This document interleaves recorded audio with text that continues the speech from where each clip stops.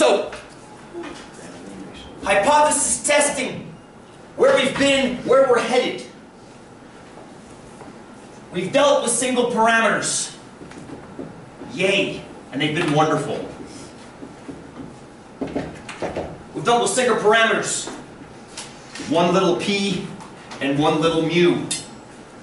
We tested p hat and x bar, and we made conclusions based on the assumed values of the parameters. And there was great joy. And included in here are matched pairs, which give us great joy as well. Then we dealt with two parameters.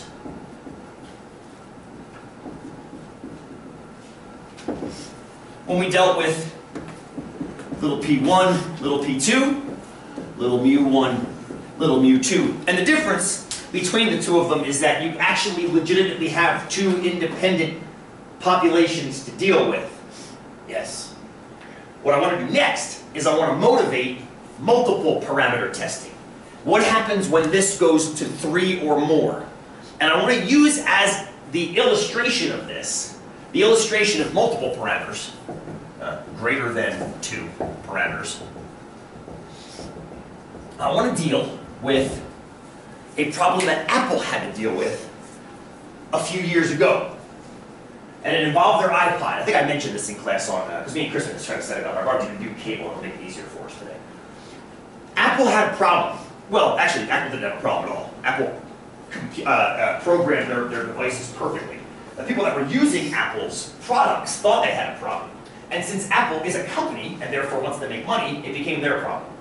So, what we had with Apple was the iPod Shuffle, which they still make that little tiny thing? Yeah.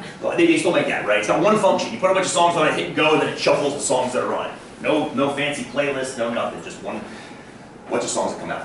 And the problem was that people were complaining that they were getting too many of one artist as they were listening to their string of songs. So suppose you have an Apple playlist that has 2 bands on it. Let's say you have 2 bands.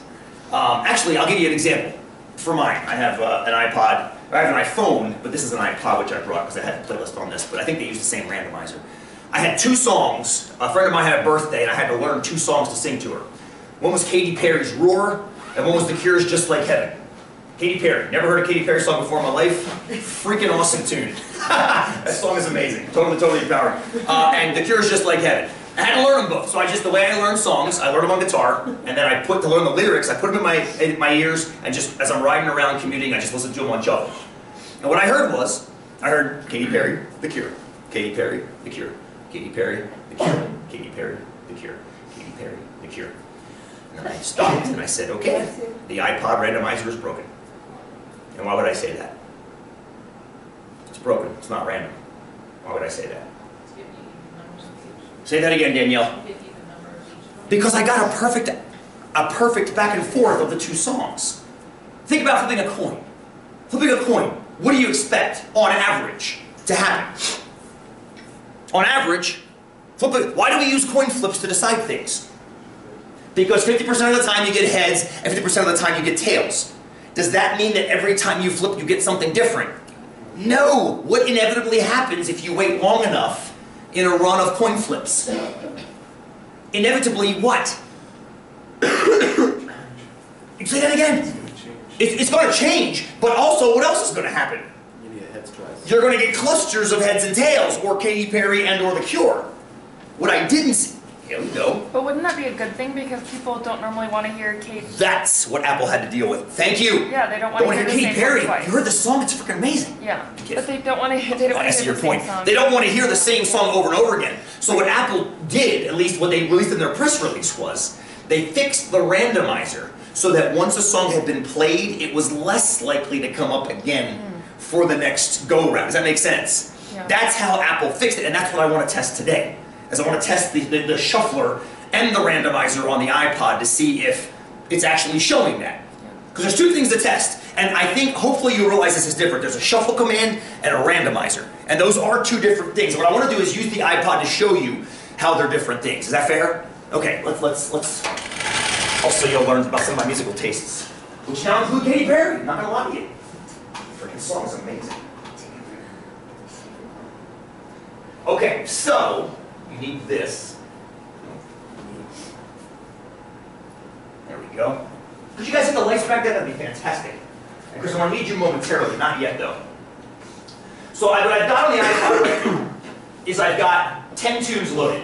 Actually, 10 snippets of tunes. So what I'm going to do is I'm going to back out to the playlist called Chi-Square, because this is what we're getting into today. And I'm going to hit the shuffle command, and we're going to listen. That is a 10-minute song.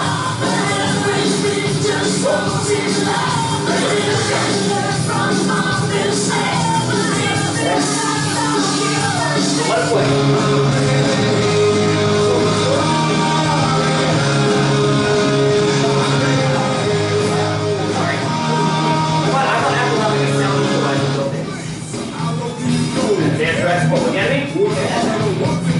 FYI, this is the reason chord exists. Unfortunately.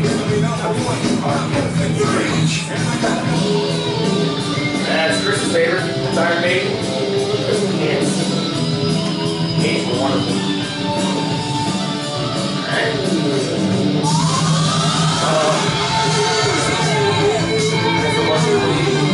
You guys see that Google? You know how Google does Google things every so often? They did a Freddie Mercury's birthday Google animation to that song. So effects. You've heard of those guys before. I mean, you looked at those guys about 4 weeks ago. Yes.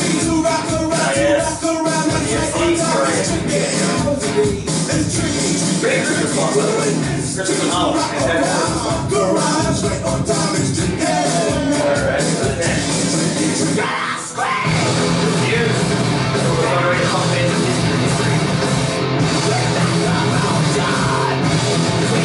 Alright, Billy Bragg, you already did socialist and folk rock. But you play that 4 years ago. Election night, my day. And Billy Idol, all of our favorites. Alright, now. That was the shuffle. That was the shuffle. I hit shuffle, let it go. What happened? Each played once. Every song got played one time. How random is that? Not random at all. That is not random one bit. That is not random one bit. Why is that not random one bit? Prove it to me right now. Why is that using 243? Why is that not? We played 10 songs. Of the 10 songs, got every one exactly one time. Why is that not random? That is horribly unrandom, actually. Well, when you not I like that. There's no clustering going on. Is it predictable? That's challenging. It's predictable to a point. Because by the time I got to song number 9, I knew what song number 10 was going to be. It was going to be Billy Idol. Making me wait for Billy Idol. However, when I played the first song, which was Pat Benatar, did I know what was going to happen next? Not necessarily. I knew it was going to be one of the 9 other songs because I kind of know how the iPod behaves. But I was pretty sure I had no idea what that second song was going to be. All the way up to the 9th song. When I knew what the 9th song was, which was, I forget now, Billy Bragg, I knew Billy Idol was coming next just because I know how this thing behaves. The problem is that's not random at all. The chance of that happening randomly would be, you can calculate it actually, quit that, 10 factorial divided by, let's see if I can even do this, I think it can, 10 to the 10th power. There! I don't know if you can see that or not. That's the chance, so tight. That's the chance of having this thing randomly throwing songs out. And hearing only every song exactly one time. 0.0004. That's the chance. That's almost no chance. It can happen, but there's almost no chance. So my conclusion with a tiny p-value is what? Haven't even said about hypotheses yet, but we kind of did. What's the conclusion based on a tiny p-value? That it's not being random. That it's being something other than random. And this happened years ago. My first iPod, or my first MP3 player I ever had was called an iRiver. My dad got it for me. He's like, this is better than an Apple. It wasn't. But he bought it for me, and it had a random command. And the random command played the exact same random playlist every time you press play. So I wrote them a letter. I'm like, A, stop calling it random. B, do you want me to write a code for you? Because I'd be happy to write a code for random number generator. And they fixed it, not because of me, but they fixed it. And they constructed what's called a shuffle mechanism. Now here's the difference between shuffle and random. Actually, you guys might be able to figure this out.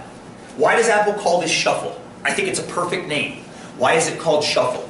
You're just taking the same 10 songs and shuffling them. Yes, imagine the 10 songs as 10 cards in a small deck. Changing the order. Yes, you take the 10 cards, shuffle, and then deal. Once a card is dealt, it never gets played again. Good? Yes? Kaylee? Because I think it goes back to the same thing. That's what people want. They don't want the chance of getting the same song again. Yes, if they want to hear a song, they can rewind, if you rewind, it's a silly word anymore. Right. They can track back one. Right. Yes, you're right, I think that's what Apple did. But here's the deal. Shuffle always worked like this. Even back before people were complaining about it.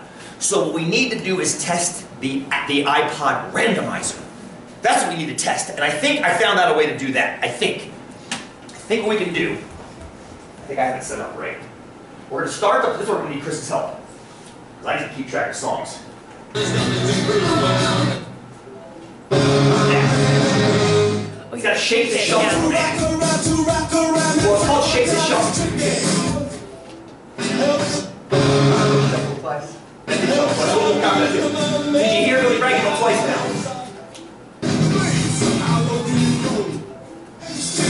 Here's what we're going to see again. So I think what we'll see now is we're going to start this whole test over again.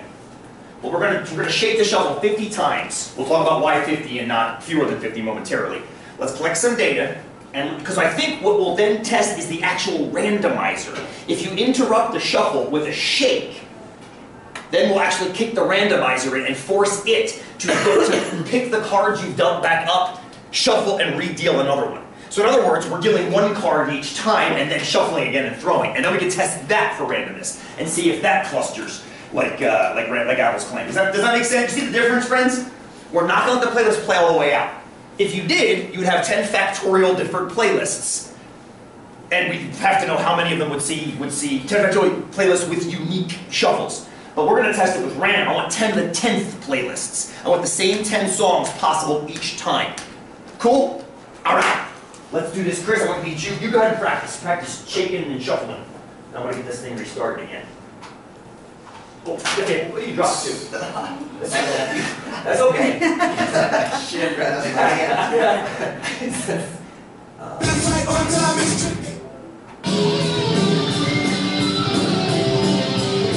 Shake it pretty hard. You do, and it doesn't seem to always stretch on the hip this way instead of your way. Okay, you ready? Now shake and start. Alright, what's next? Got that guitar? You can go. Good rag. That's the key right there. There we go.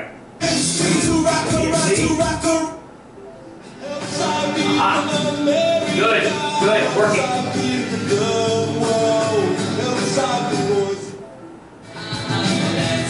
Roll it, dude.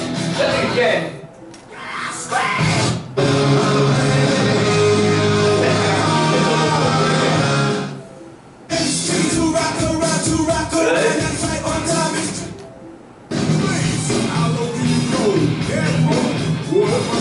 Shaking, up dancing.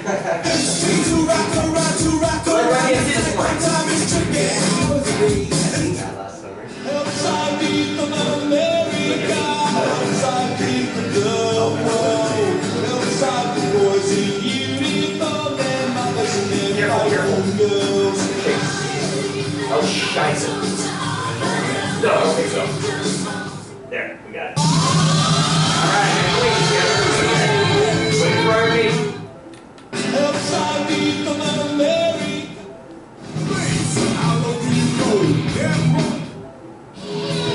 Ah, there they are. 17 trials. So all the songs at least once.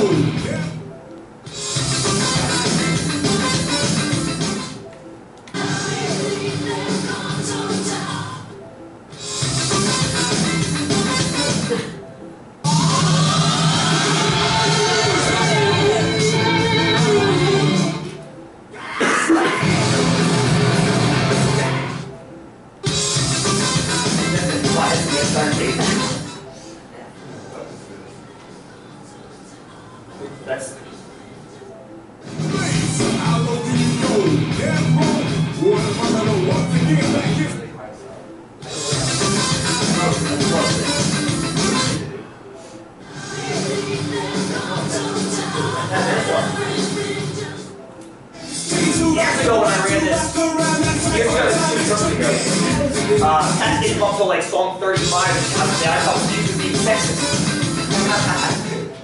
But we reviewed that as well. Good. There's our name.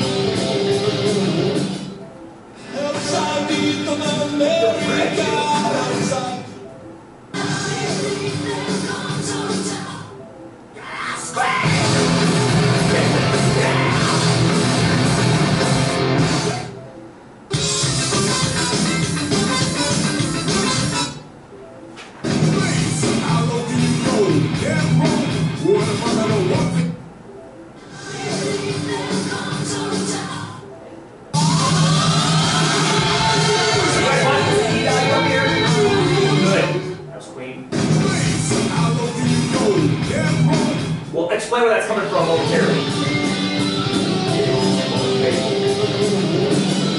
10 more, man. Doing great, Chris.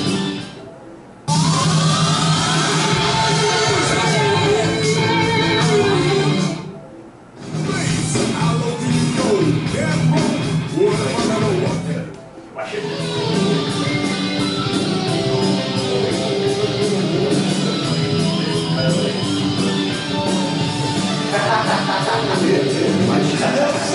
Alright, Billy. You shake. There you go. You got it. One more, man. One more. Alright, perfect. Thanks, sir. Good boy. There's our data. There's our data. Now, if you had to make a call based on just those 50 songs, would you say the iPod is acting randomly? Gut feeling, gut feeling, gut feeling. Go with gut. We have one. Danny's saying yes. Chris is saying yes. Who's saying yes? Who's saying no? Give me some. Harrison says yes. Kelly says yes. Good. Anybody unsure? Anybody unsure? Anybody asleep? Most of us. That's okay too. So the question really becomes is that random enough to be considered random? Now, there's obviously spikes. You've got a spike at NoFX. You've got a spike at Pat Benatar. You've got a pseudo spike, I guess, at Refused. And then you've got Billy Idol and Social Distortion got a little underrepresented. So how can we test it right now using tools we already have? What do you think? What do you think? Using tools we already have, how can we test this? And what are the problems with using the tests we already have? What tool do we have, do you think, we could use right now? What do you think? Think about what tools we have. What tools do we have? P-value? That's what we're going to have to use. We've got a p-value up there. I haven't explained to you at all where it came from yet. We'll get back to that. Thank you. Eric, what tool involving a p-value could we use to test? For example, I think there's too much Pat Benatar.